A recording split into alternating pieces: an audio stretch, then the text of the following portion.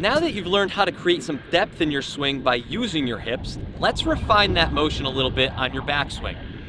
So while you're creating depth, let's make sure that when we're turning our hips, we're also not sliding them backwards. If you slide your hips backwards towards this stick, you're also going to shift that yellow line on the ground, which is your path. The more you shift it backwards, the more across the golf ball you're likely to come. Your checkpoint is make sure when you turn and tilt your hips, they stay reasonably neutral or in the middle or slightly forward.